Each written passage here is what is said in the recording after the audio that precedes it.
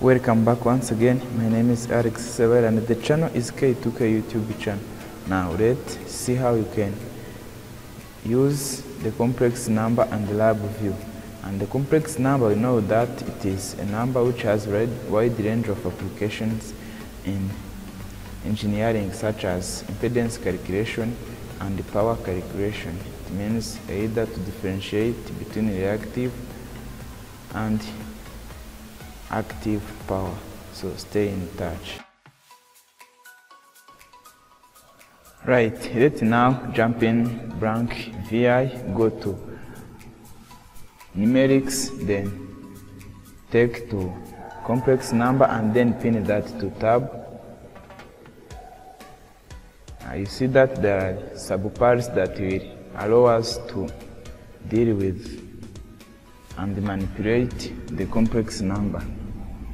Let us pick that will help us to create the complex number. It means it will allow us to set the real part and the imaginary part, and do some configuration which are multiplication, addition and subtraction. Start with imaginary part, which is to create another constant and to make a real part and make like 10. Yeah. You can make either the conjugate of that. Let us do conjugate of that complex number, and I'm going to create indicator for the both sides, either to indicate the output, which is the first complex number conjugate. Zoom in to resize and fit the eyes of the user. To improve the visibility, edit that and call it the conjugate. It means the indicator which will show us the conjugate of first given complex number.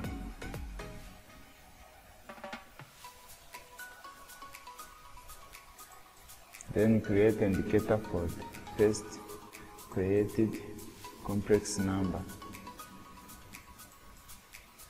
Size this to fit the eyes and to be visible.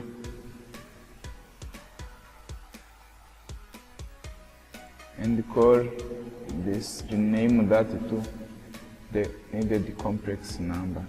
It means they provided the complex number in example. And it is the desired or provided the complex number which you already create at the beginning.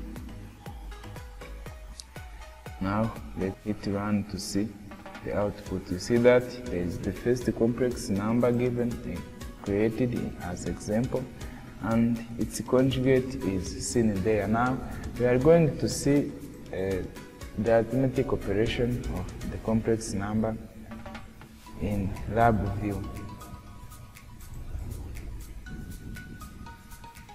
So let's clean this, because we already finished dealing with it, and then duplicate this given complex number to B2 so that you may be able to either perform addition. Then you go to arithmetic operation palette, bring addition. We will add the complex number as we add the numbers in Labview actually.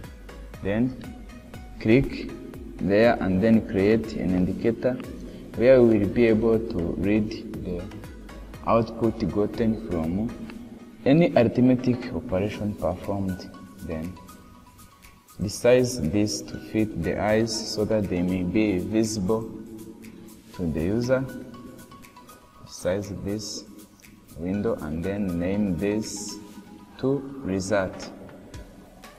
Of course, it's there where we will be reading the obtained result.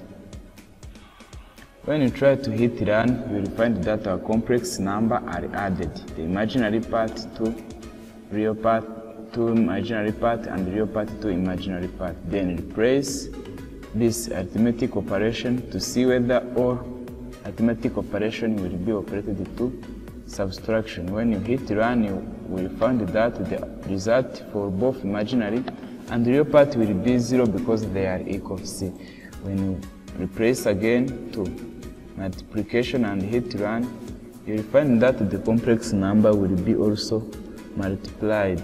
Replace this arithmetic operation to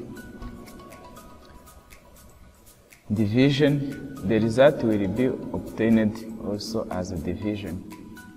See, when you try to hit run, you will find that the result will be 1 because the complex numbers are equal. You can also get the conjugate of your complex number. Let us try. You can also find the polar form of your complex number. See, when you try to create an indicator there, you will be able to look and find the modulus or the magnitude of your complex number. As we know, the modulus of complex number will be the square roots of the sum of the squares of real part and imaginary part. We name this to the magnitude of our complex number.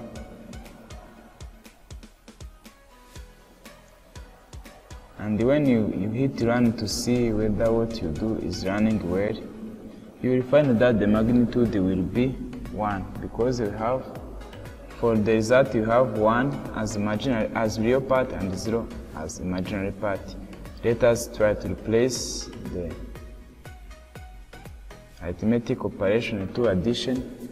See, when you hit run, also the modulus or the magnitude of our complex number will also change. Then I hope that you enjoyed the video. Make sure you hit subscribe and leave a comment to tell us how this video makes you feel like it, or if there is anything to improve. Make sure you share this video to your neighbors so that we may share together the knowledge. The name was Alex Sebahire and the channel was K2K YouTube channel. Stay in touch.